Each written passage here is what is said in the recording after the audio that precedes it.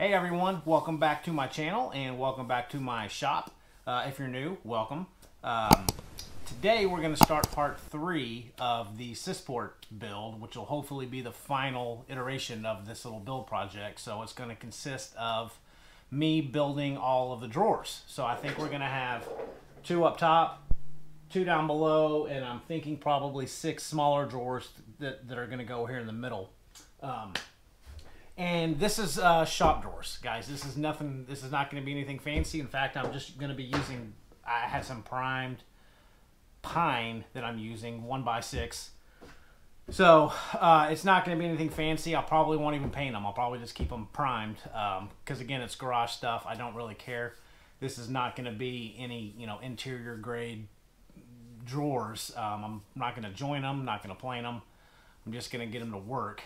But I will slow down a little bit to show you guys who might be new to woodworking kind of the basics of drawer box construction and how to install your hinges and how to line up and measure, for all of your drawers. And there's quite a few small little things that I've learned along the way that have helped me out that I'd like to share with you guys. So we're going to start on the drawers and then we will go from there. And anyway, guys, take care. Thanks for watching and we'll talk soon. So I'm going to show you how I prefer to measure my dimensions of my drawer box. So personally, I like to eliminate having to use an actual tape measure as much as possible and actually using, say, a bar gauge or some other method to actually get the exact dimensions without using a tape measure. Because when you start to use a tape measure or rulers, you inherently bring in human error. So the way that I do it is I've got my 2 drawer slides that I'm going to use for all of these drawers, but this is just for this one drawer. So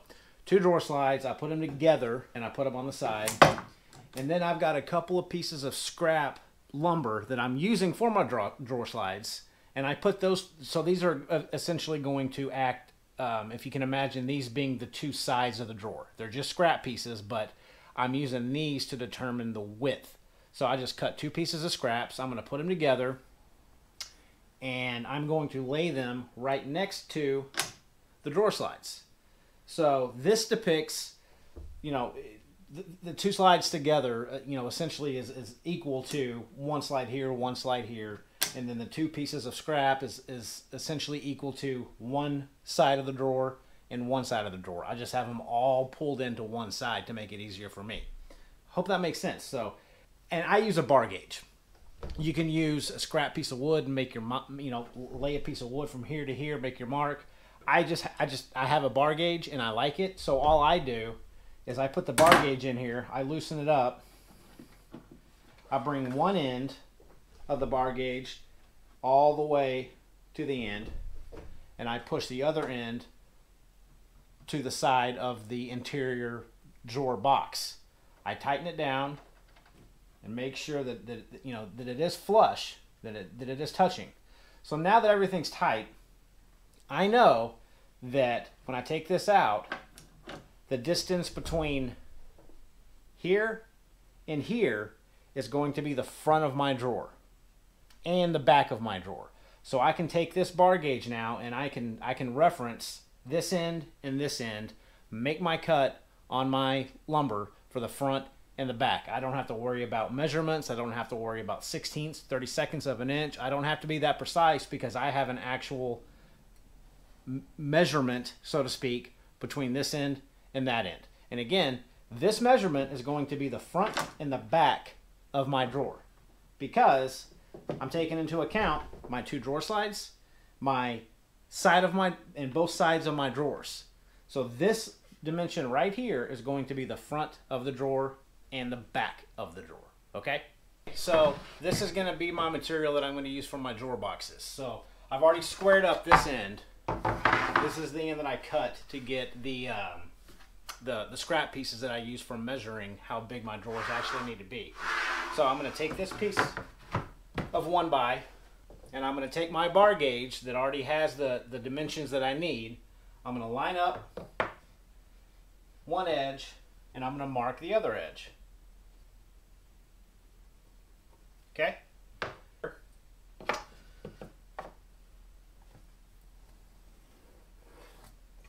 Now I know that this, I don't even know what size this is. I haven't measured it once, but I do know now that from this line to this line is the size that I need for the front and the back of my drawer. Okay, so now I've got everything set up. I've got my track lined up to the distance that I need to cut to make sure that the front and the back are the right sizes. I'm going to line up my flag stop on my MFT. So now I can just knock out repeated cuts.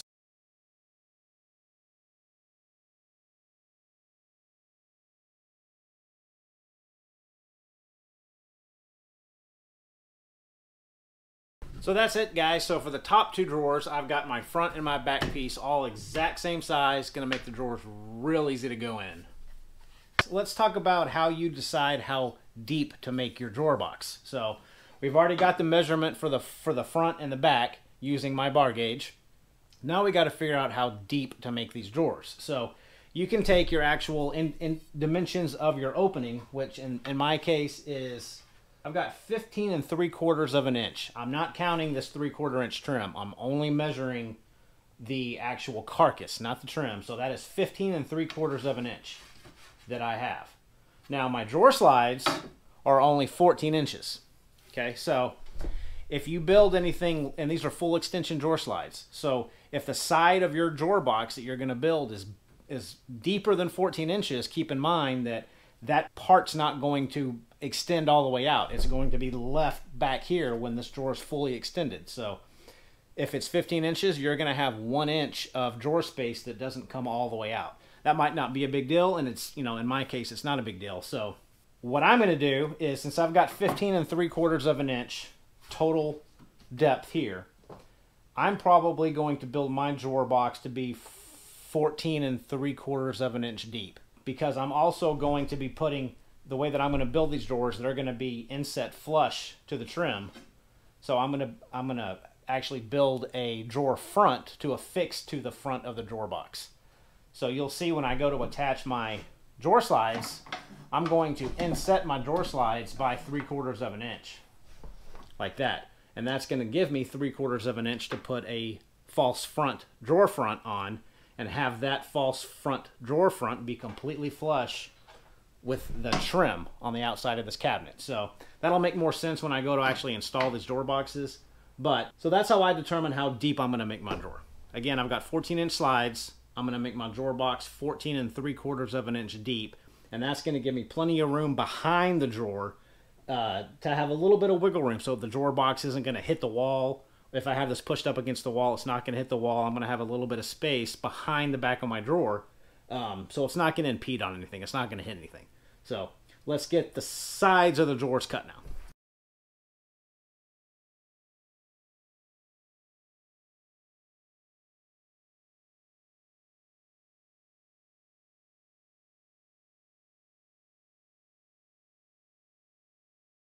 Let's talk about how to actually build the drawer box, because there is a right and a wrong way to do this. And when I first started out in woodworking a long time ago, I didn't realize that. I just thought you just put all 4 pieces together however you wanted, make sure they were square, and you were good to go. That's not correct. But before that, I do want to say the very first thing in creating a drawer box that fits well and that's not going to make you insanely mad when it doesn't work is you first have to make sure that your carcass that you built is as square as can be.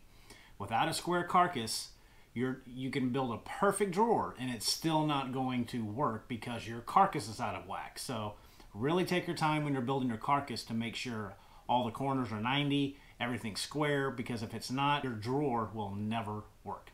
The way that you put a drawer together, and this, you know, is true 99% of the time. I'm sure there's going to be people out there that say this is wrong, but this is how I do it, and I haven't had a drawer fail on me yet. So you want to put the front and the back of your drawer inside your sides. Okay, so if this is the front of my drawer, this is the back of my drawer, I want to put my sides on the outside like this. This is going to create the strongest drawer because I'm going to put my fasteners however you want to create a drawer. Pocket holes, screws, nails, dominoes. This method of attaching your fasteners coming perpendicular to your cabinet is going to be the strongest, okay? Because you're going to be pulling this drawer in and out, and you want your fastener to be going in this way, okay? Not like, oops, not like this. If you put your front and your back on the outside of your sides, you're going to be putting a fastener in this way. That will eventually fail after several, years of probably years of pulling a drawer in and out. This will fail, whereas if you put the front and the back inside your sides, this will never fail. This is sheer strength. This is not ever going to fail if you do it correctly. So put the front and the back of your drawers inside of your two sides like this. Now, again, I said there's thousands of ways to affix these sides together. I'm going to be using dominoes. Again, you can use pocket holes. Whatever your cup of tea is fine, but just make sure that A, your carcass is square. B, you put the front and the back of your drawer box set inside of your sides. Typically, if this was going to be an interior, more nicer piece of furniture, I would probably create a dado, a little 1/4 inch dado, all around, probably 1/2 inch below the top edge. And I would use that to slide in a piece of 1/4 inch plywood or whatever the medium that I wanted to use to act as my drawer bottom. But since this is just shop furniture, I don't want to take the time to do that. So all I'm going to do is, once I get the drawer box built, I'm simply just going to measure length and width, cut a piece of plywood, 1/4 inch plywood, glue it and tack it to the bottom of it. That's going to be fine for this. I'm going to get this marked up and install some dominoes and get these doors built.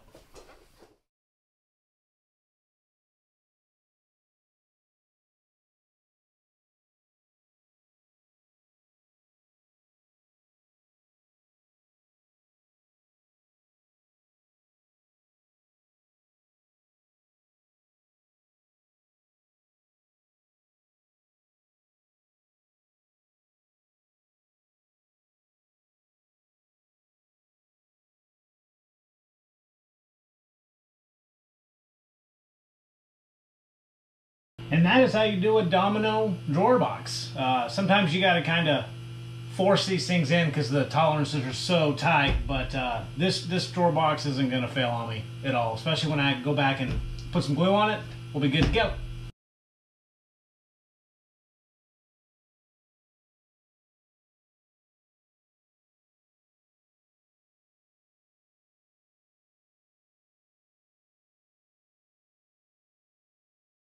All right, so now we're at the point where we can start to install our drawer slides. So the first thing we're going to do is actually take out the runner, and do that by, most of you guys know this, but pull up on this lever, pull out this section. I'm going to be using a 3/4 inch piece of MDF as a spacer to lift this drawer slide up off the base. So I'm going to put the spacer up against the side, and I'm going to set my drawer slide right on top of that, okay? And these things are pretty greasy when you first get them, so just watch out for that.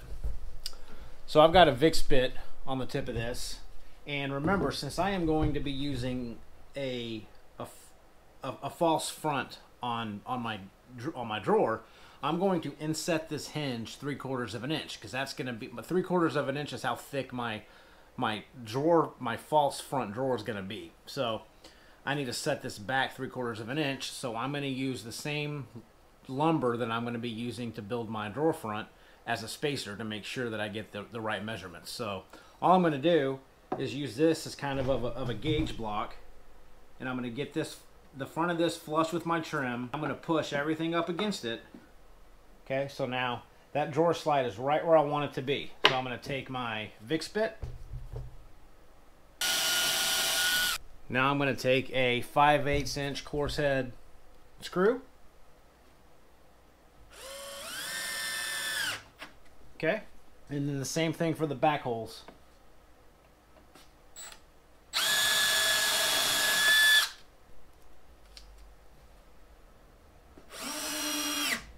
Okay, now we can reinstall our slide. We're going to put the slide up on top of that spacer, use our 3/4 inch gauge block, so to speak, get that drawer slide butted up right up against the back of this.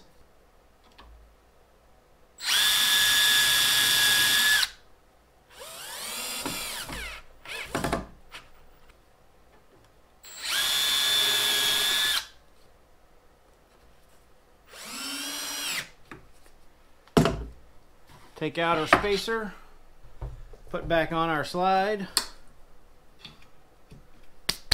And that's how you install door slides, guys. It's pretty simple. So now let's go grab our box, set it in. All right, guys, so now let's put the door box into the opening. So all I'm gonna do is put a couple of 1/4 inch shims on the bottom, and that's just to lift up my drawer box 1/4 inch to make sure that when you're sliding it doesn't catch on anything. So now we get to hope that it fits. All right, so now we're going to line up the very front of these slides, and it's good to use a block to make sure that it's right on the edge of it. Make sure everything's totally flush. And we're just going to put a couple of pilot holes.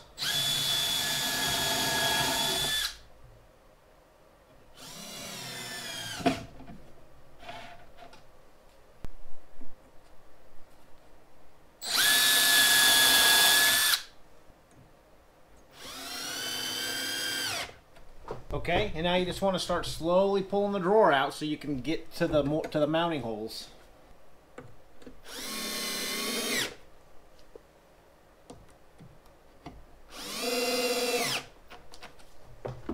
All right, make sure you take your shims out.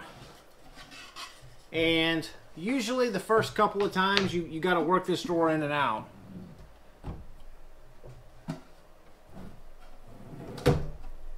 There we go. There's one drawer. So as you can see here, I've still got a 3/4 inch space, and that's going to be perfect. Let's say this is going to be a drawer front. I've got enough room to put a drawer front on the front, and it's not going to be sticking out any farther past this piece of trim because I inset the slides 3/4 inch back. So now when I make my drawer front, when I put it on the front, it's going to be flush with the front of this cabinet. So one drawer down, a few more to go. But the install is the same for every one, so there you go.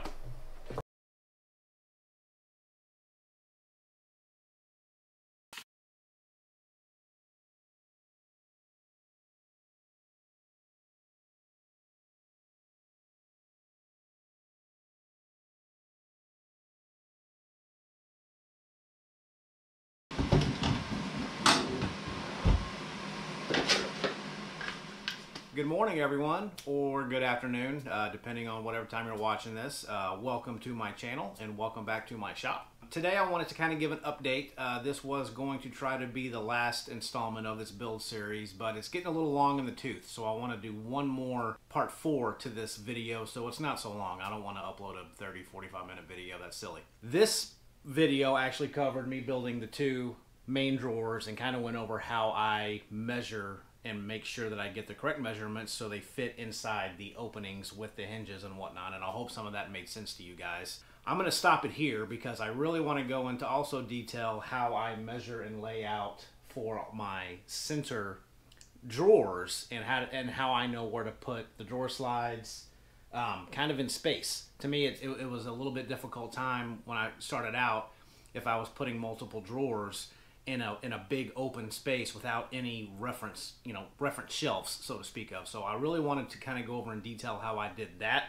So I'm going to make that part 4, and that will be the final series of this. So that's it for this series, guys. I hope you enjoyed it, and stick around for part 4, and we're going to have this thing finished up. I'm going to light it up, put some LEDs behind the sustainers, get the face frames painted, get moved to the wall, get the Husky moved out, and we will be done with this little project. So anyway, guys, that is it for today. It is 16 degrees here in North Texas, and we've got about 3 inches of snow on the ground already. And I know you guys up north are laughing at us, but we're not used to this. So we're expecting another probably 2 to 3 more inches here in a few hours. So I don't know how much work's going to be done today. But anyway, that's not the point. Thanks for watching, and we will see you again in part 4 for the final portion of this build. Thanks, guys. Take care.